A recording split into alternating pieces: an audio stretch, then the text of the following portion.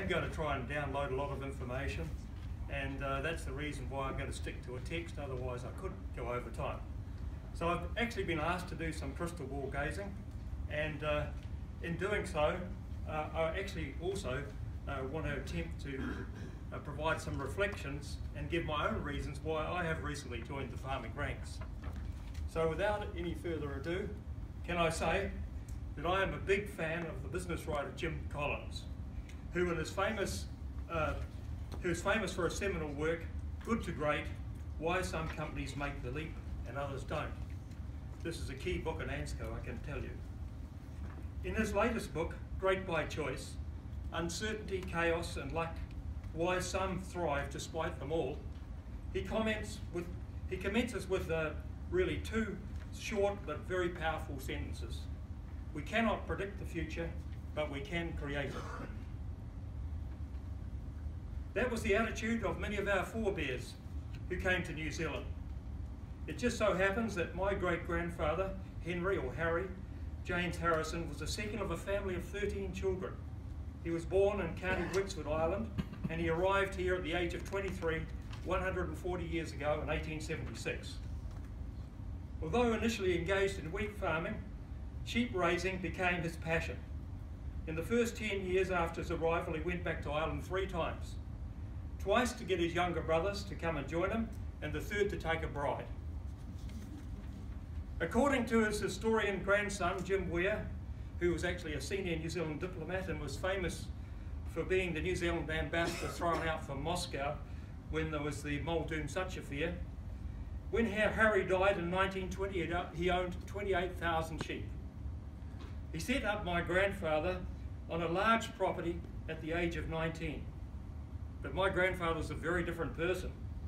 He enjoyed the trappings of his inheritance and had no sense of legacy, at least in regard to farming. He did with racehorses here, and he actually won the New Zealand Trotting Cup. All 4 of his sons were small farmers, with 3, including my father, assisted into farm ownership as a consequence of being a returned serviceman. Their farms provided comfortable livelihoods to support their many sporting interests. All 4 had sons, but none went farming. The legacy had definitely ended.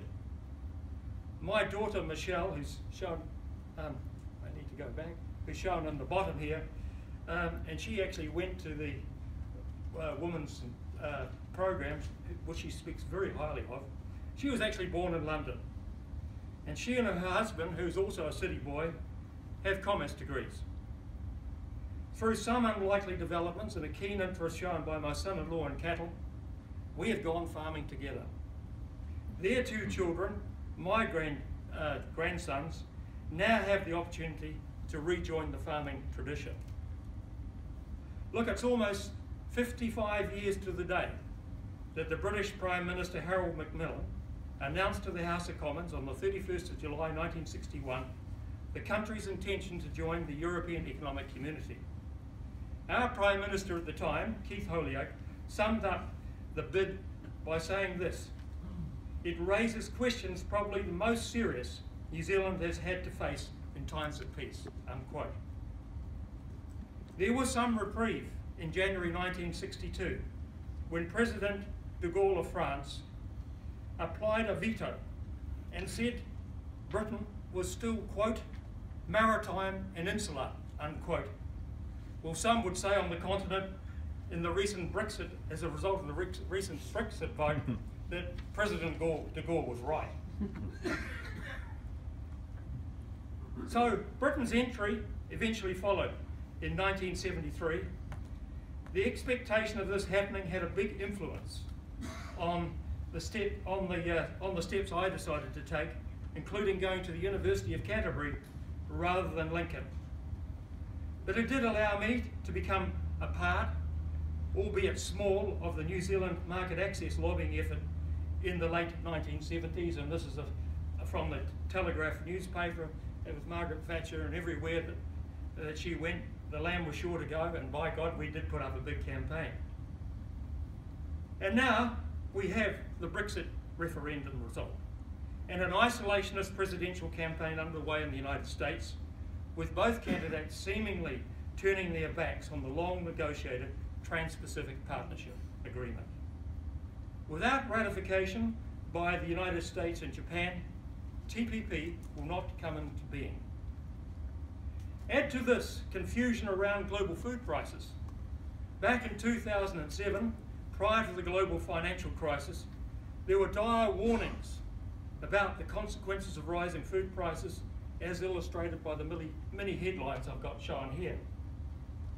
Look, food prices did recover to even higher levels in 2012 before falling again, albeit gradually, as tracked in this graph of the United Nations Food and Agriculture Organization data.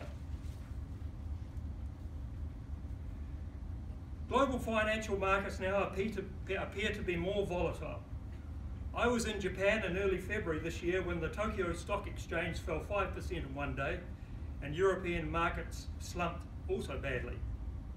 Under a headline, "A Rout for Rationality," the London Financial Times quoted one senior banker saying, "Rational people suspend rationality in fast-moving markets. There's no single cause you can point to, it's pick your poison." So how do we make sense of all this and bring it back to farming smart in New Zealand? Well, I'm going to start with ANZCO's origins. The Muldoon government tried to insulate this country from changing markets in the late 1970s and early 1980s through various measures, including supplementary minimum prices.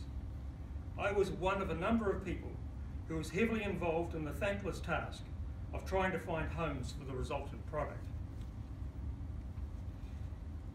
In the midst of all of this, I did go to Japan as part of a mission and wrote a strategy report, never expecting to reside there and get the opportunity to implement. ANZCO was born at the beginning of 1984, but industry misinformation campaigns followed in Japan and New Zealand. Pressure was exerted through press reports on how we were doing it wrong. And this is just a small sample of clippings in March 1984, including an editorial in the Christchurch Press. What was not understood was that the carcass and the processed products New Zealand was then sending to the market were not going to grow business. We were able to quickly lift market share by using contract boning facilities in Korea and in Japan. Mutton was processed into intermediate product forms, be it pieces and muscles, so that it could be readily used by manufacturers for finished products. We undertook in Japan detailed consumer research which highlighted huge problems with the smell of lamb fat. External fat product forms were produced initially in Korea and consumer tested. The French lamb rack with the fowl removed was born and has subsequently become the highest value chilled lamb product form not only in Japan but in New Zealand's export lamb trade around the world. Boneless short loins and other items were also developed and eventually introduced to the New Zealand lamb trade in other markets.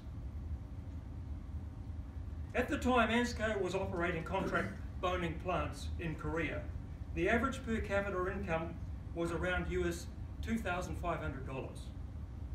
Last year I was present in Seoul at the signing of the Korea-New Zealand Free Trade Agreement at the Presidential Blue Palace. Korea's per capita income had risen to $33,000 US to almost the same level as New Zealanders. Today Korea is New Zealand's 5th largest bilateral trade partner. Student-led protests I've witnessed many times during the late 1980s helped end military rule and allowed the emergence of a modern, open economy. Korea is now one of 6 Asian countries that are in New Zealand's top 10 trading partners. The others are China, Japan, Malaysia, Singapore, and Thailand. Now what a difference to when I left my farming family at the end of 1965 to finish my formal education and pursue my own career.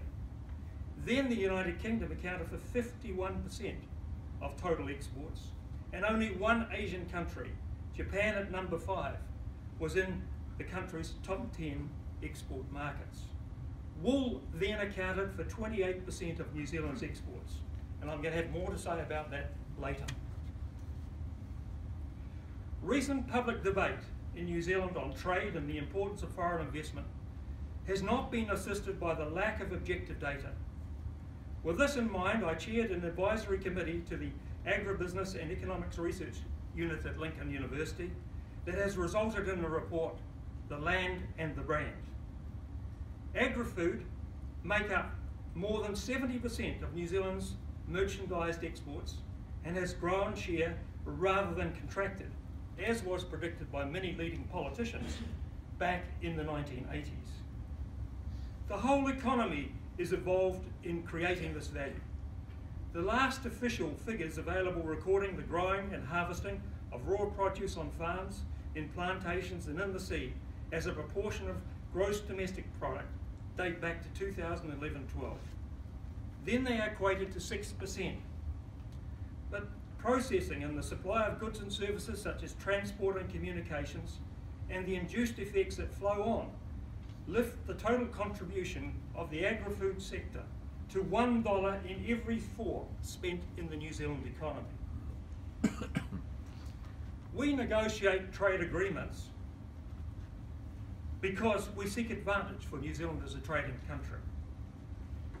Our domestic market is small, our access to local capital is limited, so we need to look externally for growth and development. This was recognised by a well-known New Zealand left commentator, Chris Trotter, who had this to say when it was announced in 2013 that Japan was joining the TPP negotiations. He said, "Before wealth can be redistributed, it first must be created."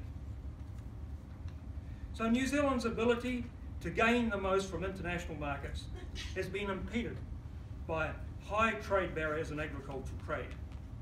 Of this I quote a hero of mine, Clayton Yaita, the former US trade representative from 1985 to 88, who was at the centre of pressure exerted by the United States on Japan that led to the lifting of quotas on beef imports, along with some other products, and enabled ANZCO to become the first foreign company to import meat into that market.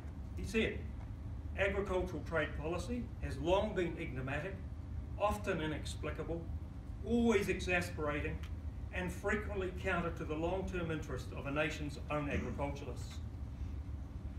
OECD data compiled since 1986 on the proportion of support to farmers in member countries by way of tariff protection, non-tariff barriers, and direct and indirect subsidies remain very high, at 18%, but are much higher in countries like Japan and Korea at over 50%.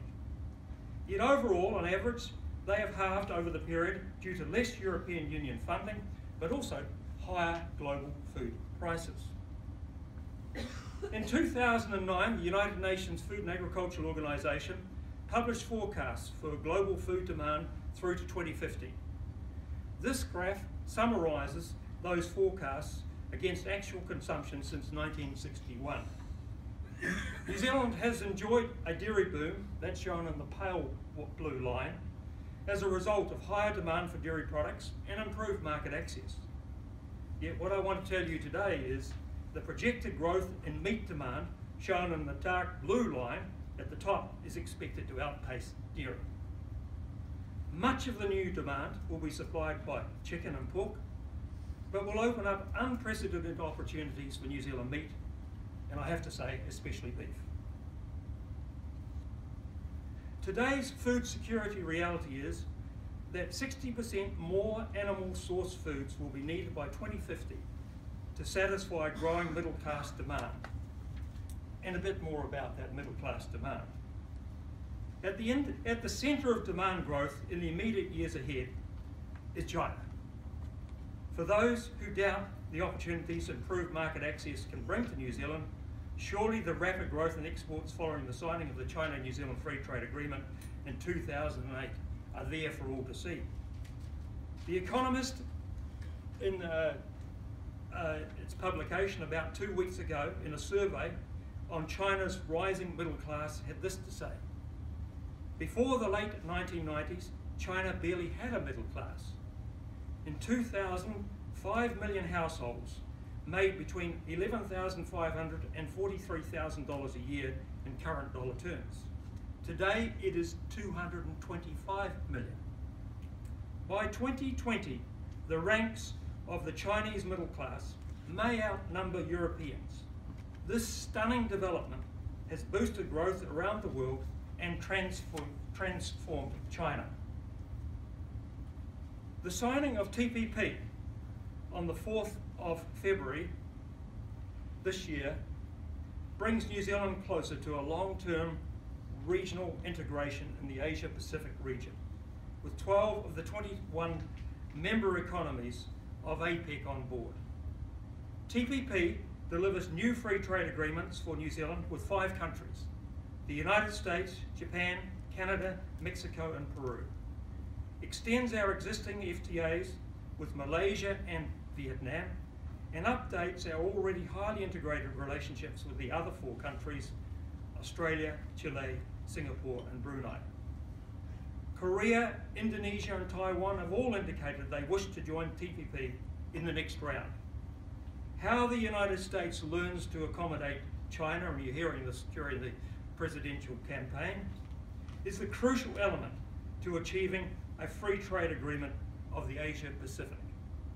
If that were to occur, a reinvigorated World Trade Organization should follow.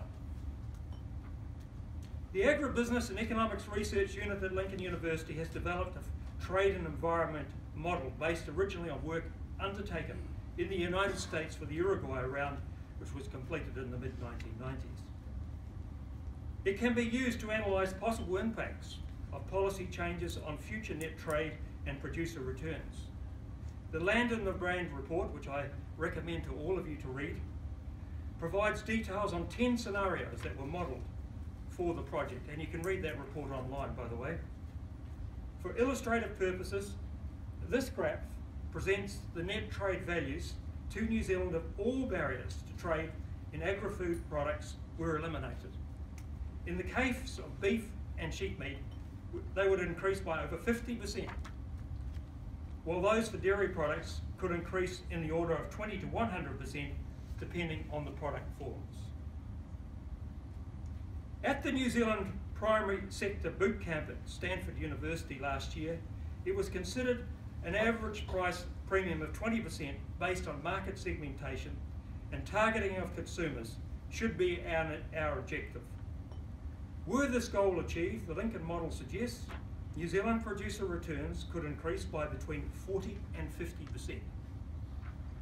Look, the total elimination of trade barriers is a lofty goal, and I know it won't be achieved in my lifetime. But continuing investment by this country in this effort will provide handsome rewards and ensure the agri-food sector will continue to play a dominant role in the New Zealand economy. To date, New Zealand has had limited success in value adding due to the country's small domestic market, ongoing trade barriers, distance from export customers, capital constraints, and entrenchment in the commodity business. There are increasing opportunities to implement value-add initiatives for meat-derived products. However, commodity demand in emerging economies can quickly push up food prices, as has happened in the last few years, making the implementation of a serious value-add strategy by any New Zealand-based meat company an article of faith.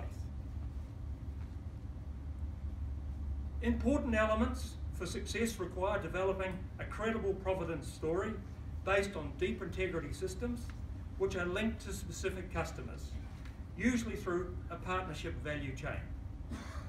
For this to grow, true partnerships will be vital between farmers, processors, and other links in the value add chain. Look, the trader-transactional relationship that has characterised the New Zealand agriculture, and especially the meat industry today, needs to change. A win-win approach is the way forward. And I can say to you that ANZCO has tried hard over the years to work in this manner. And I want to give you some examples of where we've done it. Our partnership with the Waitrose supermarket chain in the United Kingdom and the Waitrose Producer Club now dates back 20 years. ANZCO Foods is the exclusive supplier of New Zealand lamb to Waitrose and collaborates with domestic producers in the United Kingdom, as it does with the Welsh University. Waitrose account for 5.5% of the grocery market in the United Kingdom, but has a much higher share of the lamb sales at 9% through 330 stores. The natural beef supply partnership with Aleph restaurant chain in Japan has now been operating 14 years. ANZCO actually commenced doing lamb business with Aleph way back in 1985. Aleph has 338 restaurants in Japan and a strong commitment to efficiency and environmental sustainability. This one is close to home here in Canterbury, and other South Island farmers have actually benefited from a longer term partnership at 5 Star, which began 27 years ago. The feedlot at Wakanui is the only large-scale feedlot in Australasia that has never used hormone growth promoters, and it has never fed genetically modified feedstuffs. Whether it be grass-fed or grain-fed, and I know this is going to be a subject coming up later, and you'll note ANZCO's on the fence, high-end customers are increasingly wanting natural beef that is not only hormone growth promoter and GM fed free, but also antibiotic free. ANZCO Japan has been operating for some years our own quality restaurant called the Wakanui Grilled Dining in Tokyo as a part of a strategy to lift the profile of New Zealand beef, lamb and other items. The Wakanui Grilled Dining has related restaurants in Fukuoka in southern Japan and in Singapore. So from those beginnings back in 1984, today as a sheep meat sales and marketing company, today 32 years later, ANZCO has transformed itself in the mid-1990s to become a New Zealand-based predominantly beef operation, and our annual sales turnover in the year ended 30 September 2015 was $1.54 billion. But the company's future business direction is to increasingly invest in what we describe as Food Plus, including food solutions, healthcare, and food ingredients. New factories or facilities have been constructed to service specific customers. Stainless steel settings mirror more closely the dairy industry rather than the traditional meat industry. Healthcare and food solutions, including blood, animal tissues, protein products, and adding value to traditional low-value items that in the past passed to rendering is our objective. Now I just want to focus a little on the sheep meat side. I think too little recognition has been given to the transformation of the New Zealand sheep meat trade.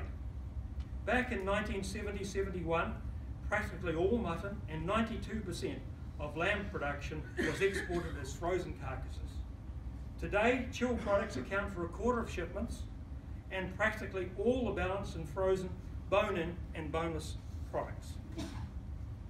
One of the most annoying myths for me is that New Zealand lamb is poorly market positioned. Back in the 1970s, when I was based in the United Kingdom, New Zealand lamb was an economic meat for shoppers. It was sold either frozen in supermarkets or thawed in traditional butcher shops. As an everyday food, it was priced well below beef and at about the same level as pork. Well, today, this graph shows lamb, which is the green line, is now the most expensive major meat in the United Kingdom and is priced higher than beef and well above pork, which is the grey line way down below. Look, I often read about how much more you can get out of the market, but let me just give you now an insight into what really happens. Demand can be turned off quickly if prices increase too quickly. This graph shows what happened in Waitrose stores, and it's something that I don't think you'll get any other meat company in New Zealand prepared to show what one of its customers does. This graph shows what happened in Waitrose stores after New Zealand lamb prices increased 54% between 2010 and 2012. Even 4 years later, we still have not recovered to the 2010 volume. And yet, Waitrose is the growing supermarket chain in the United Kingdom. And this is evidence from one of the 2 premium multiples in retail multiples in the United Kingdom. So the market is not immune from price. Sadly, I've got to say to you, in all my time I've been associated with the industry, the problem for sheep farmers has been the demise of wool. Back in the mid-1960s, when I left home, wool accounted for over half of beef and sheep meat farm revenue. Today, it is just over 10%. Whereas wool accounted for 28% of New Zealand export revenue in 1965, today it's under 2%. Farm revenue reliance is now placed almost entirely on meat. Without a better second income stream, sheep farming will continue to struggle. And it's finding that second income stream is absolutely key to the future of the New Zealand sheep industry. An ongoing major influence in the fortunes of New Zealand agriculture clearly is the ongoing volatility of the New Zealand dollar. And God, I listen to this every day. But Tom Scott summed up the hurdles of inflation, interest rates, and exchange rates in this 1988 cartoon. I think all you could say is that the hurdles shown as inflation and interest rates will be much lower, and the problems around the exchange rate have just got higher. So, faced in the mid-1960s with the same opportunities I believe New Zealand agri-food sector now has, I would definitely choose to go to Lincoln University rather than Canterbury. It is this confidence and a desire to encourage skills in others to connect with the world that I've made a personal contribution or commitment to fund various things at Lincoln University.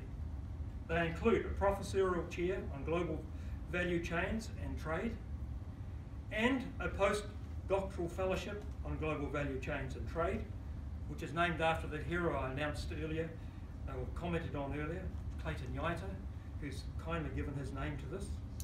I also provide 3 undergraduate scholarships for urban background students to study agribusiness and marketing, because we need urban people coming back into our sector. So back to farming. To find out whether my son-in-law had any empathy with livestock, he was put to the test of raising these 6 Frisian bulls. He was there, he was taken right through from the 4-day calf, and he passed with flying colours. And he set about trying to learn as much as he could, largely online, about animal performance and feed management, and he did go to some beef and lamb field days. We initially purchased back some of my father's old farm, installed irrigation, and focused on raising bulls. Then a hill country property with flats came on the market, and we took possession in May last year. 15 months later, we're near completion of a major refencing and development program of the flats, with the hills to be tackled from next year. The major income stream will be raising young bulls, but we will grow and improve our Angus herd and sheep flock. How good we will be is yet to be seen, but I can assure you there will be much experimentation. Our written objectives were put to our team soon after we became owners of the farm, and some of these reflect the things that I've done in ANZCO over the years, but I thought I'd share them with you. They are, within 5 years, lift animal performance to best practice for each of the distinctive classes of land. Be an innovative operation which encourages constructive ideas from all employees and their dependents to improve the business and family environment. Become an early adopter of proven new technologies. And definitely, this one I'm really strong about, adopt the principle, if you can't measure it, you can't manage it, and don't bullshit. Ensure operations are highly compliant or fully compliant with all relevant and food safety and environmental regulations. apply the S5 methodology to operations. It's something I learned in Japan. Namely, sort, straighten, shine, standardise and sustain.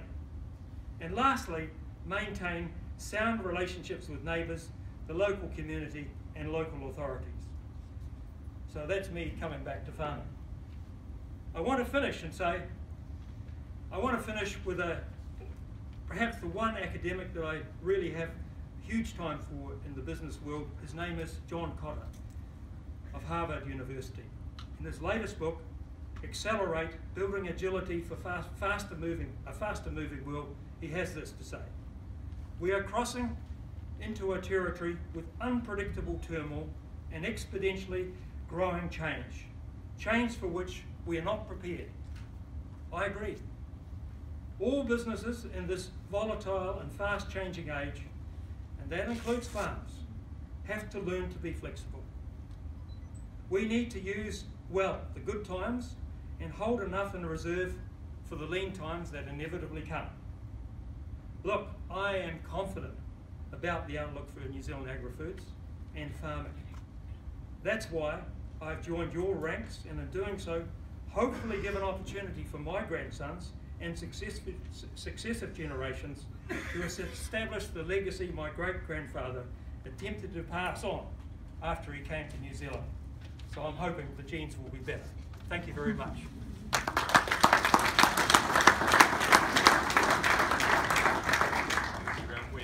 We have got time really only for one question, but hopefully someone will take advantage of that. You certainly cut me back, didn't you? No, that was good.